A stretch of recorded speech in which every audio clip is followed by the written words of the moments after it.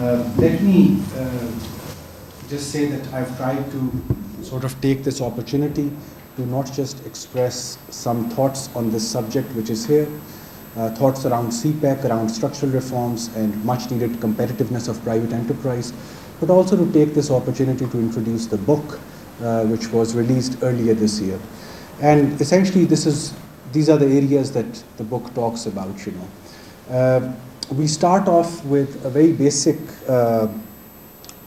premise which takes a background of the economy, and what we are suggesting is that CPEC, the China-Pakistan Economic Corridor, has provided a new narrative to the Pakistan economy. It was much needed. It has created a lot of growth momentum in the economy. However, we also make this argument that what is coming to us under CPEC, or what we are getting as infrastructure endowment, is not new to Pakistan, right? This is exactly or maybe similar to what the Americans had given us in the 1950s and 60s. The key question is that how did we use what the Americans had given us, you know? They had given us roads, bridges, dams, waterways. They had built a lot of this stuff back in 50s and 60s. The key issue is that we sort of managed that infrastructure weakly.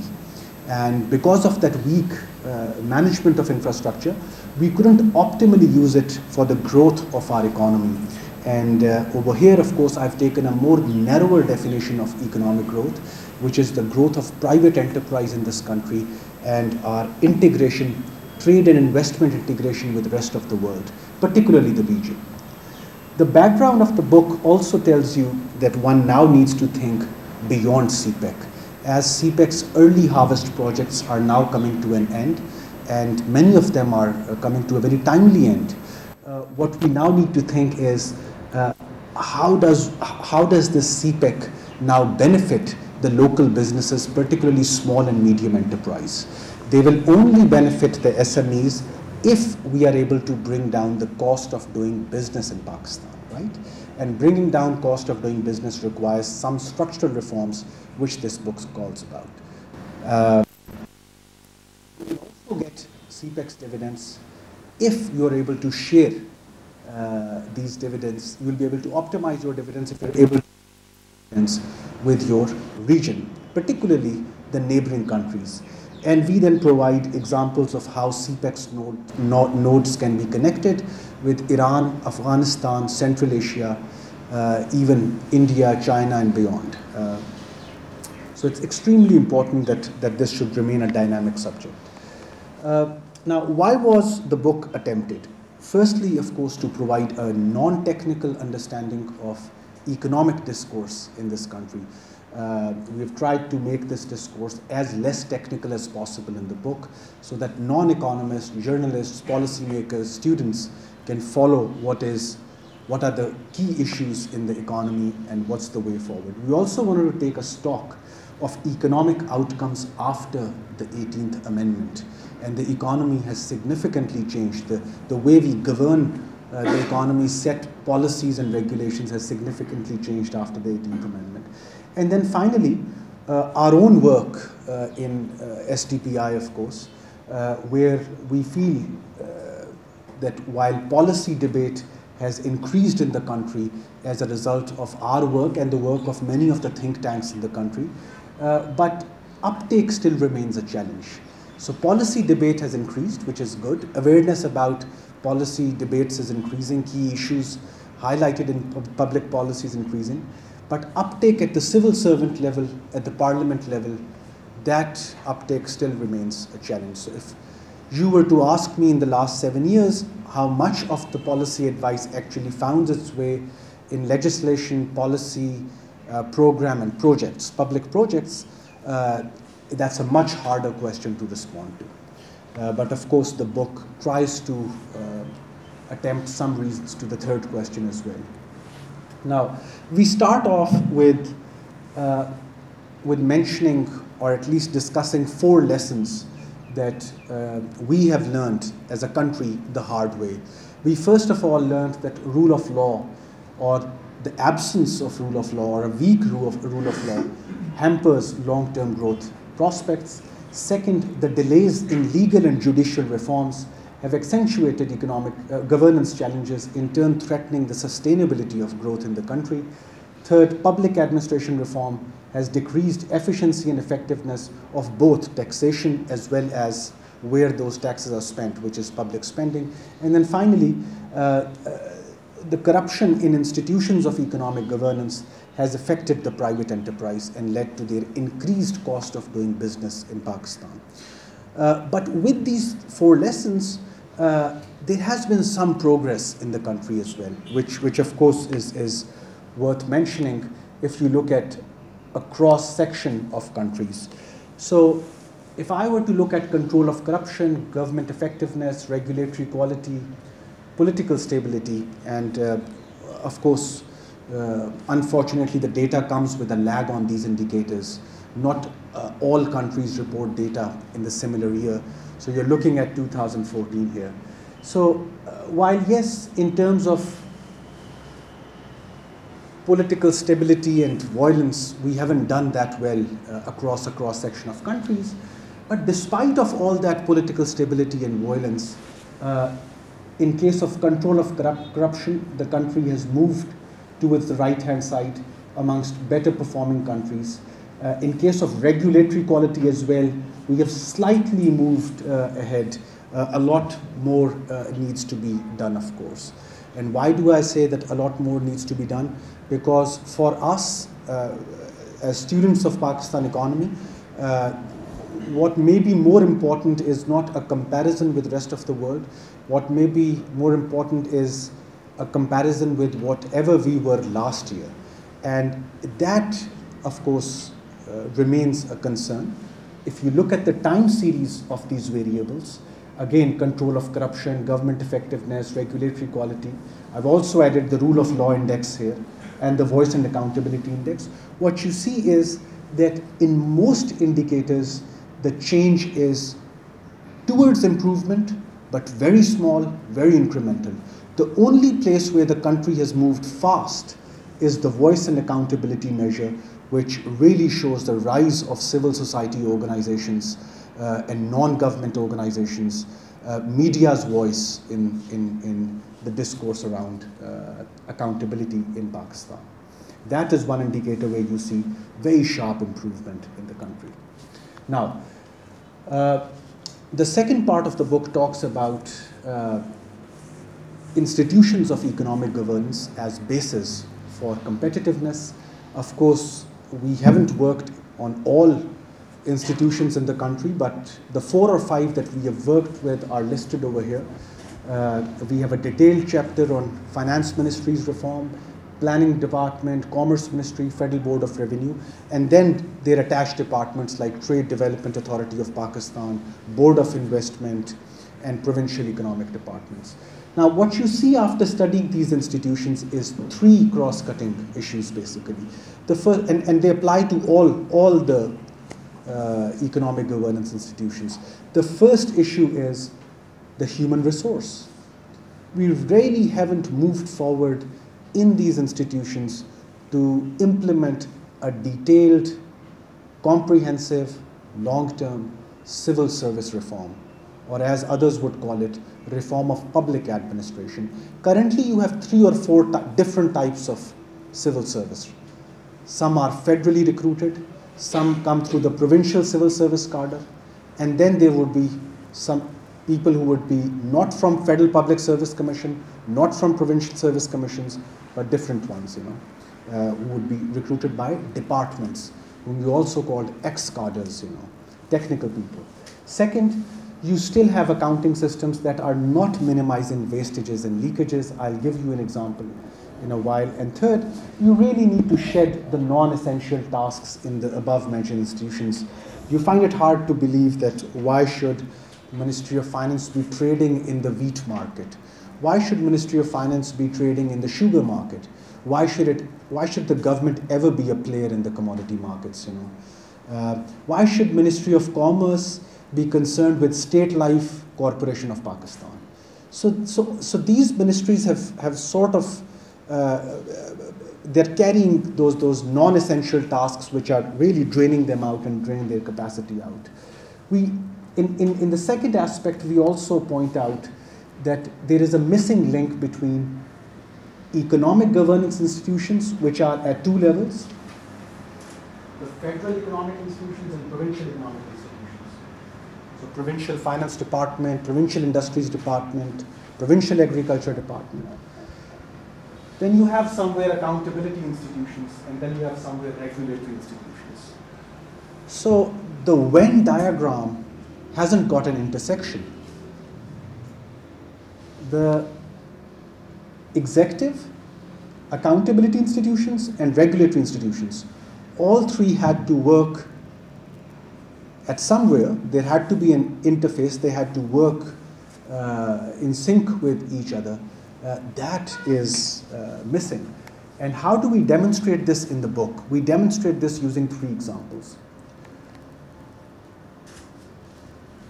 Firstly, we look at the Constitution. And we believe that one really needs to look at the Constitution of Pakistan. And those of you who have read it, they would know that it gives clear guidance regarding the role of each of these three institutions which I have said. And I derive my learning basically from four key things that go into the Constitution. First is Article 18.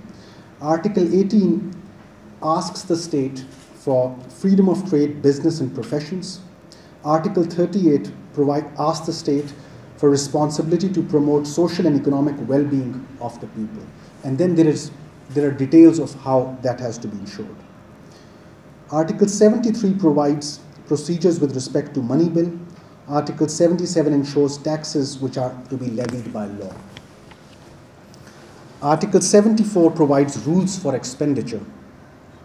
Now, each of these four articles, any amendment to practice cannot be done without the approval of Parliament.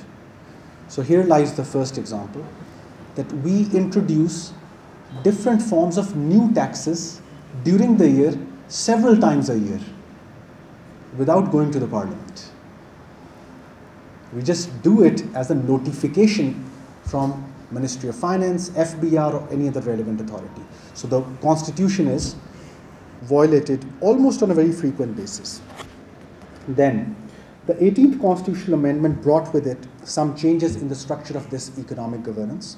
Article 154(1) states that the Council shall formulate and regulate policies in relation to matters in Part 2 of the Federal Legislative List and shall exercise supervision and control over related institutions. Article 156(2) states that National Economic Council shall review the overall economic conditions of the country and shall, for advising the federal government and provincial governments, formulate plans in respect of financial, commercial, social, and economic policies. I believe that if any one of us is a student of economics or student of accountability in this country, they need to go through these articles which I have mentioned. And we all, as researchers, as people who are involved in policy engagement, really need to see how do we go back to the Constitution, to at least these articles of the Constitution. This is how the practice is currently. The federal economic governance starts from the Parliament and then comes down to CCI, which is then split across departments that come under Prime Minister and departments that come under Chief Minister's office. Unfortunately, below the CCI level, there is no working group, intergovernmental arrangement, or intergovernment coordination that allows provinces or provincial economic managers to talk with federal economic managers. And hence we have seen the development strategies, the growth strategies of all provinces going in all the different directions after the 18th Amendment. Nothing bad about it. The only thing that you miss is minimum standards for development. For example, the Sustainable Development Goals. How do you coordinate the SDGs is then becomes a challenge, you know. It just can't be done by a small office in the PM's secretariat or having a small secretariat in the Planning Commission maybe. There has to be something other than that. So one of the things that we propose is further strengthening of what the book says is that CCI can be strengthened by giving it a secretariat. How do you give CCI a secretariat? Move this to this. You make Planning Commission the Secretariat of Council of Common Interest, something which Prime Minister Modi in India has done 4 years back. So Planning Commission now is part of the Prime Minister's office. But of course, what we are suggesting is a much sort of a democratic suggestion where CCI, Planning Commission, could be the secretariat to all the provinces if it is housed in CCI, not just the federal government. So this is the fragmented structure of economic governance. When you move from governance to accountability, the fragmentation increases. The accountability is now fragmented into much more institutions in this country. You have Public Accounts Committee, you have National Accountability Bureau, you have federal bodies for accountability, you have provincial bodies for accountability. And really, this is what the Supreme Court in this country is now asking, that with the presence of all these accountability, this entire ecosystem of accountability which we have created, what's the outcome really? And the outcome is that you have created duplication, multiplicity of accountability layers. And now when you go to the civil servant and ask him that against these objectives at the end of the year, you weren't able to achieve your KPIs basically. This is what they tell you. Number one, they tell you that it's not easy under this current environment. The question, follow-up question you ask, have you not been capacitated? Do you not have money? They'll tell you, no, I have money, I have budget. There's a reason that it can't be spent, you know. So when we were doing our key informant interviews in one of the programs, the civil servant said to us, कि नहीं मैं spend नहीं करता अपना budget और ना ही मैं करना चाहता हूँ.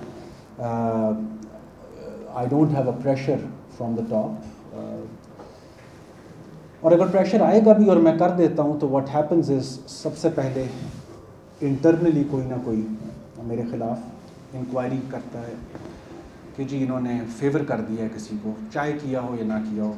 आप इंटरनल इंक्वायरी से बचते हैं तो यू लैंड इनटू, जिसको आप यहाँ पे कहते हैं audit and then public accounts committee. उससे आप बचते हैं तो you land into what you call FIA.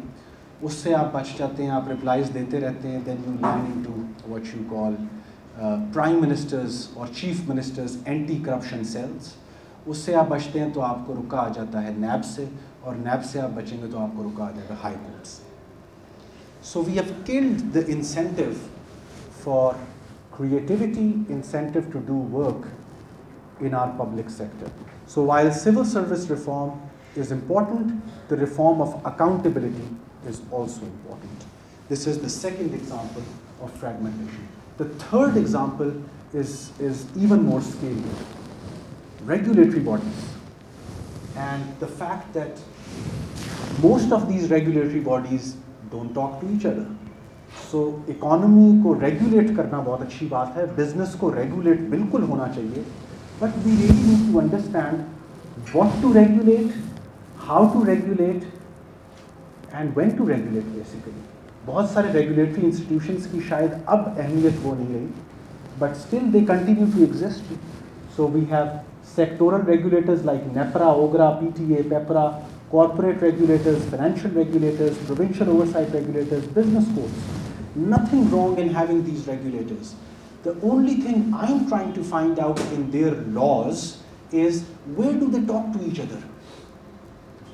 और अगर एक business को multiple regulators के letter जा रहे हैं और वो business ये लिख रहा है कि मैं फलाने को reply कर चुका हूँ, तो should we really put our economic agents into all that misery कि उनको multiple notices जा रहे हैं? So just to summarize, the key argument of showing the past 3 slides was that there is a disconnect between the executive branch of the government, the regulatory bodies which we have, and the accountability institutions. Or unless they start talking to each other, we cannot streamline our economic governance going forward as per the constitution which I have just read. इसके अलावा हमने अब 4 case studies इसकी दी हैं इस issue की कि 18वीं तरमीम के बाद जो है after the 18th amendment the most urgent reform has to be the reform of federal and provincial taxes, federal and provincial priorities in energy sector, federal and provincial reform of public expenditure.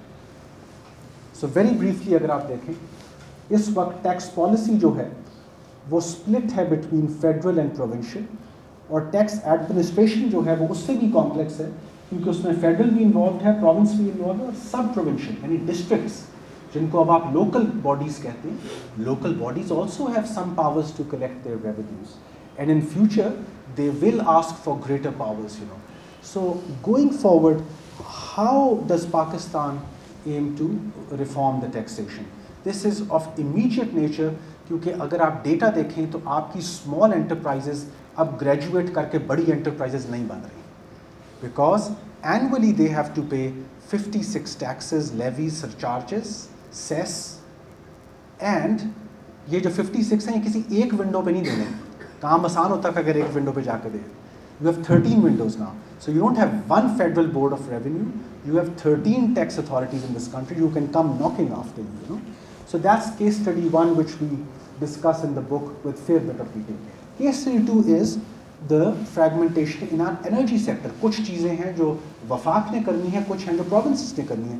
But we really, at the end of the day, आज, if you look at today's dawn, the figure of circular debt has crossed $900 billion. So I'm getting electricity at my house. I'm very happy that number of hours of load shedding have reduced. But very soon I'll be told that I need to pay those $900 billion. Rupees or dollars? Rupees, sorry. 900 billion rupees. Sorry. So, and if I'm not able to pay, of course, if consumers are not sort of burdened with this amount, what happens is that government needs to issue an overdraft and load shedding comes back, right?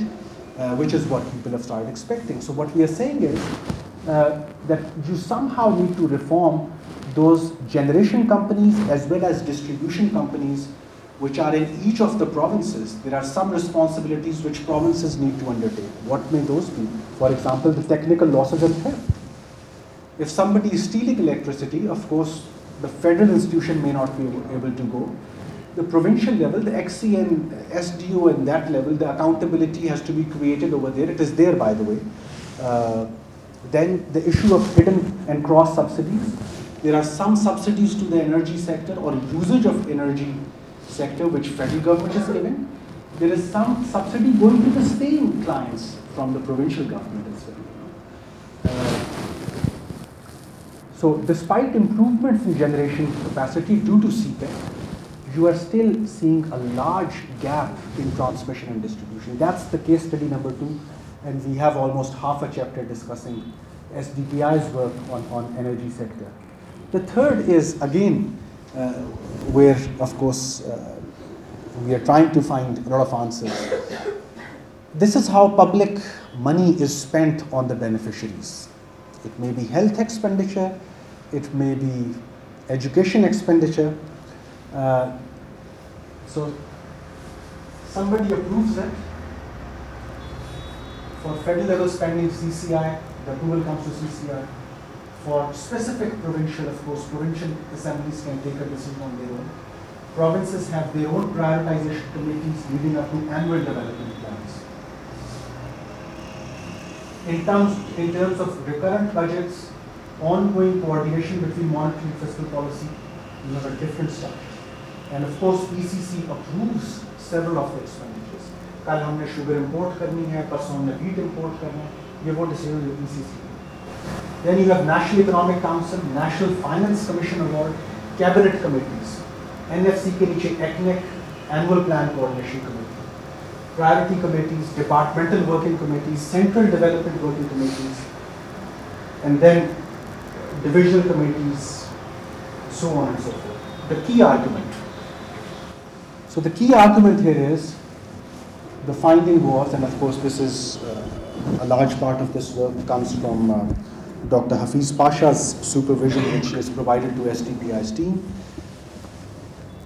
Every 100 rupee which is approved at the top,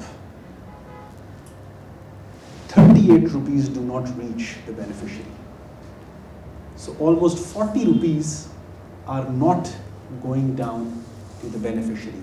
So the key argument of explaining all this, this public expenditure management in the book is that we really need to see the supply chain. Where are all these leakages, wastages taking place? Not all of it can be corruption. Some of it just be mismanagement of financial resources, overvaluation or financial resources. But this is a big number if 40 rupees is not reaching the beneficiary. Similarly, in our other chapter, we talk about implementing trade policy. While exports of Pakistan had been going down for so many years, we have now seen an uptick in exports, but a lot more needs to be done given that countries like Bangladesh, Vietnam, they've been performing very well under the same international climate, international prices, they have been selling much more of exports, So why is our trade policy not working? Why is it not delivering? Number one, because if you open up the trade policy, the roles and responsibilities for delivering the trade policy or the incentives under trade policy have been split across so many institutions, and at the end of the day, nobody is accountable. Whether exporters received the incentives or not, whether loans were given on time or not, whether the interest rate was pro-exports or not. Similarly, CPEC and the Chinese private sector wants to see an improvement in our logistics infrastructure, right? Our logistics score. Goods have to come from Urumqi, Kashgar, other areas, go all the way to Karachi and Gwadar.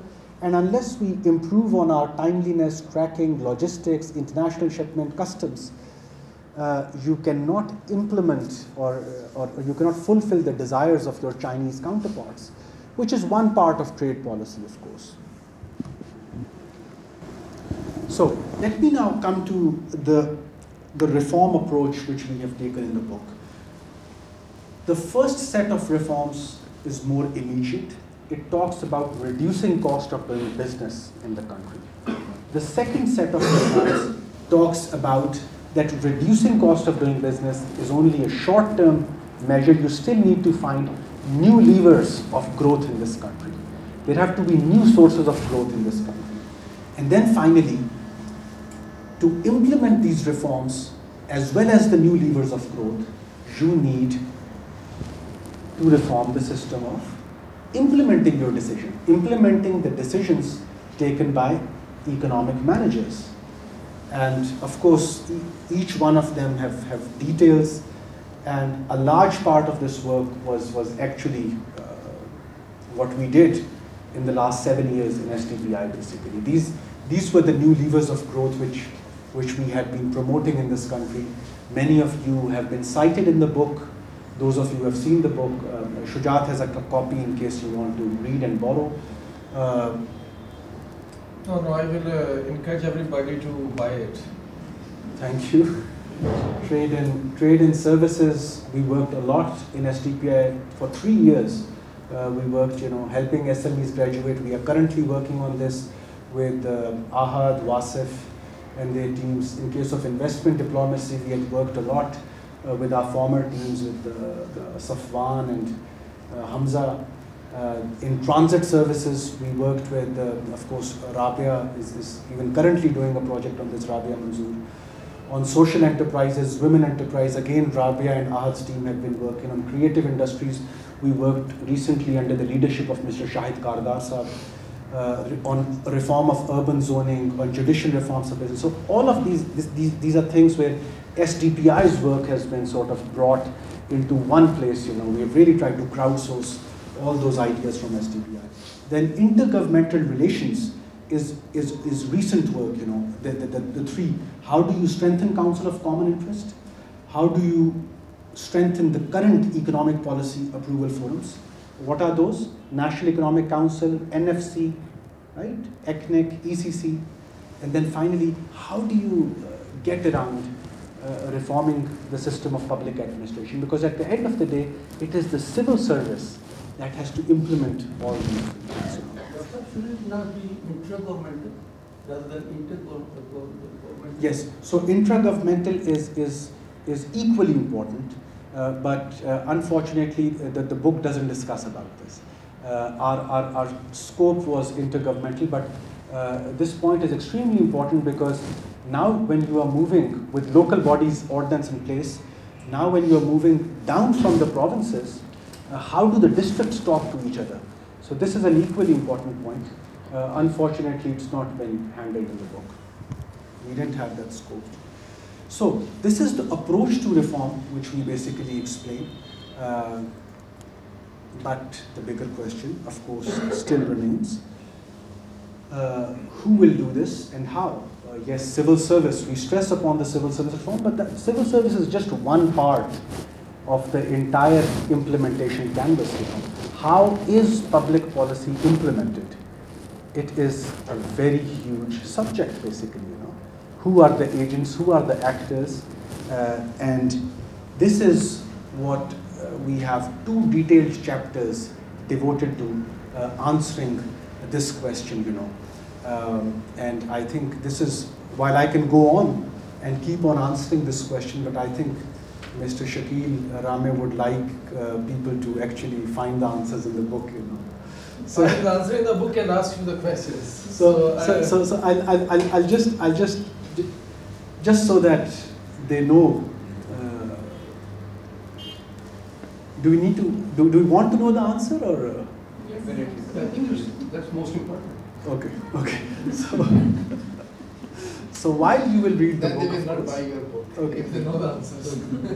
No, I'm not going to give the answer. I'm just going to give, again, approach to this question. I'm not claiming that I have an answer. How do I approach this question, basically, is in two forms. And again, this is what we do in SDPI. Who will do this has to be first decided by innovating our policy engagement methods in this country. Second, social accountability instruments. For example, one of the things that I cite in the book is how much time in the past 1 year the Prime Minister of Bangladesh gave to the President of Federation of Bangladesh Chambers of Commerce. How much time did Prime Minister of Bangladesh give to her business community in one single year, compared to how much time did Pakistan's Prime Minister give to his business community or the representatives? Given that there is a gap, I argue for more refined policy engagement methods. Second, how do you further refine social accountability instruments? Just saying that yes, we are engaging with community, we are doing public-private dialogues, there are scorecards which hold people responsible. Dr. Shahriyar is working on governance index, of course. These are all instruments which we are trying to refine, and this is the case that we make in the book. We need to keep on experimenting with new instruments. The most pressing reform that has, or the most urgent reform that has come in Pakistan at different phases of history came through different sources of pressure which were created, on the policymakers. So I'm not talking about any activist sort of pressure. I'm talking about engagement, pressure and engagement mode. So people who don't know social accountability or the literature around social accountability, I highly encourage you to read this discipline of demand-side accountability going forward. You will find several answers, and you will experiment, I'm sure, these methods for your own policy recommendations when you engage with policymakers. So now we can take questions. Thank you.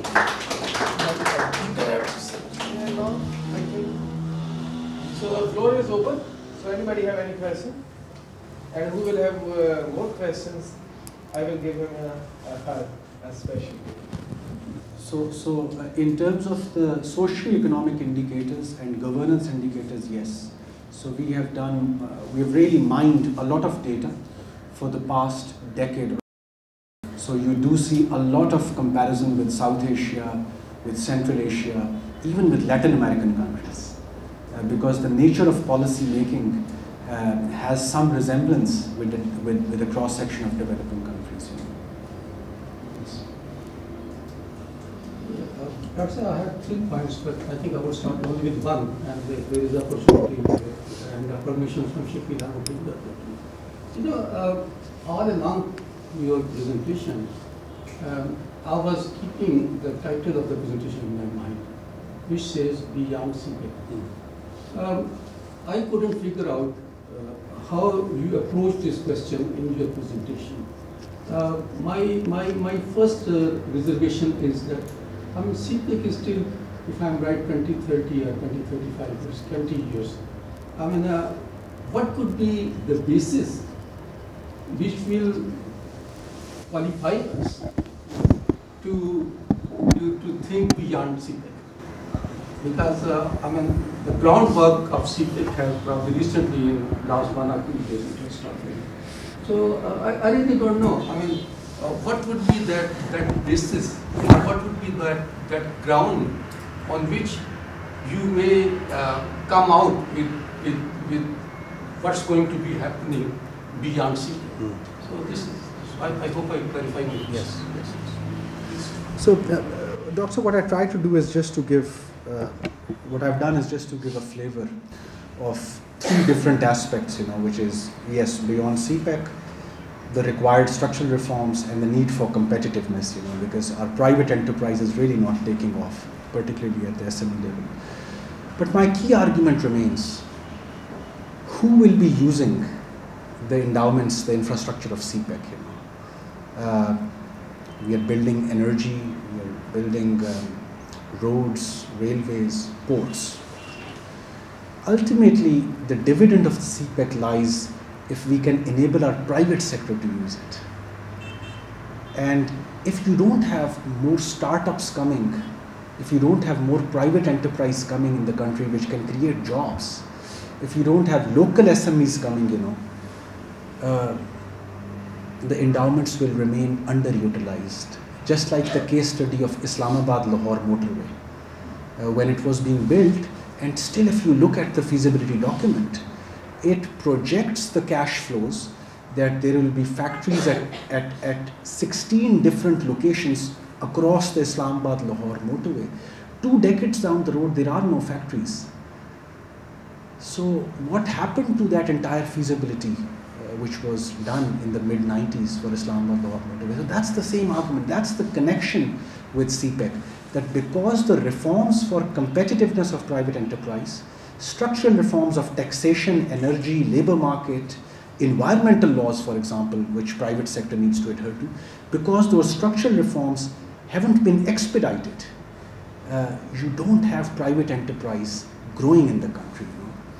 And if they are not growing, those energy houses, roads and rails would be there, but underutilized. Sure. Dr. Saab, this is one of the, I think you should read the book by Mushtaq Khan, Political Settlements, and transition for the limited access order states towards open access order states. Why certain countries in developing countries, and for example in Latin American countries, do not make a transition towards competitiveness and growth. And he's been widely quoted these days by many organizations, including Douglas North.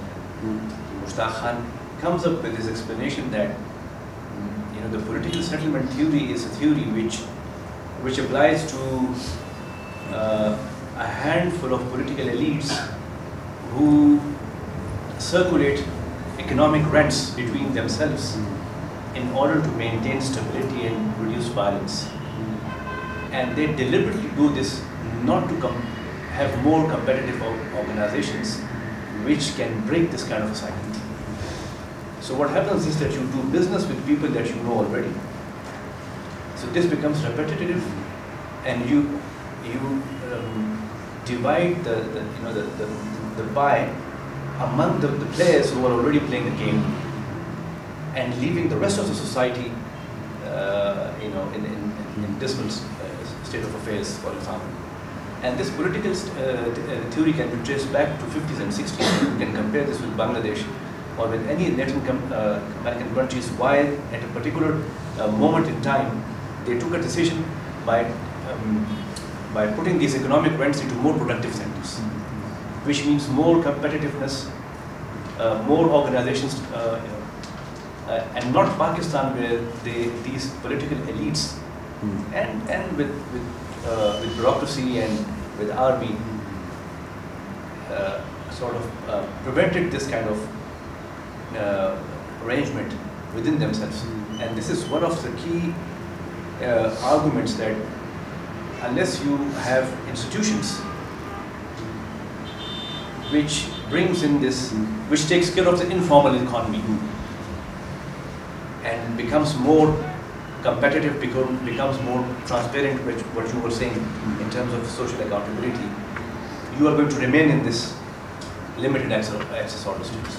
It's a bit complicated. Yeah, it's a bit complicated. It's not that simple. But this is what the argument of Mushtaq Khan and Douglas North and Nobel laureate Douglas North and others is basically making. Can I add one thing to what Dr. Shahriar is saying? It's also go back to Dr. Shahriar. So once he said, in Pakistan you need to understand the governance, you need to understand it's not a theoretical governance, it's a relation-based governance. So I think that can be another attribute which can be discussed. How the relation-based governance is playing a role. इसका जो सबसे आसान जवाब वो ये है कि पाकिस्तान में अगर कॉन्स्टिट्यूशन है, डेमोक्रेसी है, वोटर्स हैं, तो they are all in a sense modeled on the Western democracies. But the actual function of the state is under the clutches of this informal governance affecting the formal governance arrangements. So you see this kind of patron-client relations, corruption and all seeping into the system, which you see apparently based on the Western democracies. This is very important. Yes. Any other question? Sir, this book captures the policy formulation process? Yes. So this is what I thought that, given that Dr. Shahriar had raised this, and it's a good follow-up question because, Doctor, what we have done is that in chapter 2, basically at the very start of the book, the framework which we follow is provided in Dixit's work of 2008, who actually defines, and then we don't come out of the scope, where he defines economic governance as processes that support economic activity and economic transactions by protecting property rights, enforcing contracts, and taking collective action to provide appropriate physical and organizational infrastructure. So this is the entire definition of it. There could be different definitions of economic governance as well. I just sort of made this as my starting point, and this goes back to what you are saying and what Mushtaq Khan is saying. So yes, we have tried to capture a large part of what your question basically asks.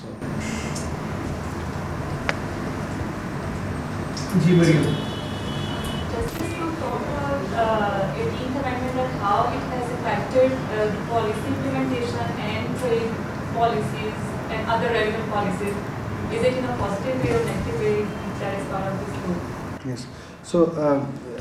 So yes, one of the core objectives was to study the post-18th Amendment structure of economic governance at the federal and provincial level, And we believe that in terms of openness of the system, in terms of how much does the system respond to the beneficiary, certainly the system has opened up after the 18th Amendment. You have new committees where people, bottom up, people from the community can become part of the decision-making process. But yes, there are cases where federal to provincial transfers are involved, where transactions are involved, And that has become more complex. For example, payment of taxes has become, or compliance with taxation has become more complex after the 18th Amendment.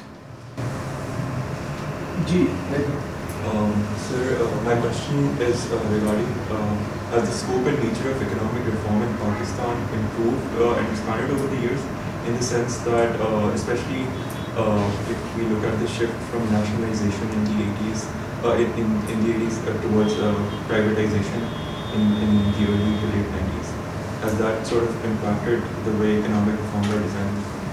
No, I think this is an important question. I believe that it has changed hugely. The state now realizes that it's not a matter of about strengthening the government or strengthening the private sector. Both need to work with each other to strengthen the economy. So you need good markets and good governments, and both should go together if the economy has to work. You cannot have a weak market and a very good government. The government then needs to do something about the markets becoming competitive, fair, transparent. You also cannot leave the market forces on their own and have a weak government where it cannot sort of keep an eye or regulate the market activity.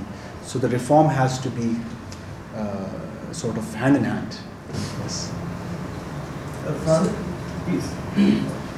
Sir, you have highlighted that there are fragmentations in the regulatory system, accountability system, and you have also argued that after the 18th Amendment, these fragmentations have increased, and also the compliance costs have increased. So do you think that you need to reverse 18th Amendment, or even a harsh question that do you think we want to change the form of government from changing towards this whole localized and sort of decentralized system towards centralized system some way, so that those 40 rupees that are lost down the road when transactions are going down towards local governments, they can be saved. And as Dr. Sharia mentioned that all elite is circulating the rents among themselves. So if we centralize, then that elite can be minimized, and somehow the leakages can be reduced. Well, I don't think there is a need to reverse anything here. I think it was a good move. All that I am saying is that once we had moved towards 18th Amendment, there was a promise that all changes to the laws which were affected by 18th Amendment would be completed by end of 2015. That is what was given in the operationalization of 18th Amendment. Those laws, rules and procedures have not been completed up till now. Post 18th Amendment laws, for all the functions which were devolved, it may be environment, it may be taxation, it may be the governance of social sectors, we had to come up with modification or new laws after 18th Amendment. That process has not been completed. It was a time-bound process. The Parliament had given itself time until 2015. So we just need to sort of expedite our work. The system isn't broken. The system is good. We are moving in the right direction. We just need to sort of move fast, basically. If we move fast, then the highest cost can be raised. When we will be able to implement these reforms, because in the current structure we have the system, we have structural problems, and it seems to be not to be implemented in the current situations. So how do you see it will be implementable, and when you see it will be implemented, these reforms? So you and I have to do it. So in the book, I'm not putting anything on the government. In fact, I'm making the argument that we haven't shaped the political will sort of in a way that urgency could be created for reform. So I am taking it as a student of policy engagement. I am taking it on my own, basically, that what is it that I could do, what is it that you could do to shape, number one, political will, number two, create an urgency for these reforms which have been mentioned. And then we go into those examples of countries, even Pakistan, where there are pockets of success. where with the right kind of pressure which was created, reforms came about. Today when you go into, for example, institutions like Nadra, I mean, it's a breath of fresh air when you don't have to sort of sit around or wait for the queue. And I mean, I went into a very small location of Nadra, or a branch of Nadra, and my renewal, my ID card renewal process was complete in less than 10 minutes. Of course, others may have a different experience, but pockets of success are coming. Sialkot in your private enterprise is a pocket of success. Sialkot is just saying that we will not wait for government's incentives or subsidies to come. We will do what we can do on our own. They went around to set up their own airport, which is one of the rarest examples in the world that a private sector has set up an international airport. Next year, they are opening their own private airline. It's Sayal Air, right? So these are pockets of success in Pakistan. So it's you and I who have to do it. So you think the so one by one, so if we have no other question, we can cross to the Any other question? Okay, then you can first Irfan and then you can. I was just saying that if all that process is, we speed up that process of introducing new rules and new laws, will the compliance cost won't really increasing further with the introduction of new laws? For example, if local UC Nazim, UC chairman, he introduces in their local language it's called Chubi tax, they were removed. So if he introduces that tax again, so don't you think that the cost of doing business will further increase? That's a good question. Because we are running out of time, so we can also take the other question also. So you think that the pressure of reforms has been created? No, we have to create it. Yeah. Yes, you and I have to create it, You know the France. And how to create it, that's discussed in the book. How did other countries create it? So Irfan, your question is very pertinent. I'm not suggesting to erect new laws or to bring in modifications. Maybe those laws have become obsolete and they're still there in the book. So we need to sort of remove, or I don't know what's the legal word, it may be called repeal, but I'm not sure if repeal is the right word. I'm not a legal person.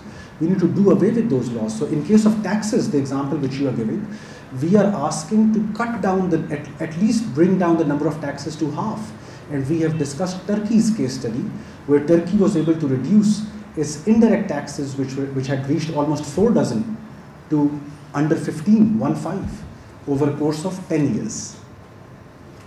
So simplification of laws, basically. We are talking about simplification of laws. Thank you, Dr. Vaqar, for your 1 hour, and I think it was very productive. 1 hour. I just really want to finish it here.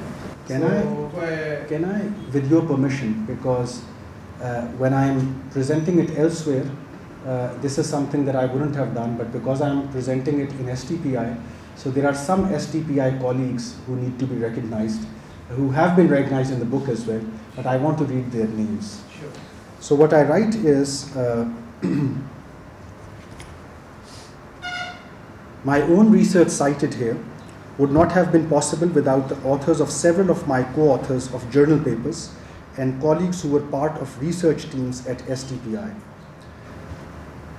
These include, and of course these are the names of several of them who went around at different times, and I sort of do this in the reverse order. Saad Rajput, Saad Shabbir Ehsan Abbas, Muhammad Hamza Abbas, Humadad Khan, Muhammad Zishan, Samavia Batul, thank you, Safwan Aziz Khan, Fayyaz Yasin, Fazal Bukhari, Saqib Shirani, Abdul Wajid Rana,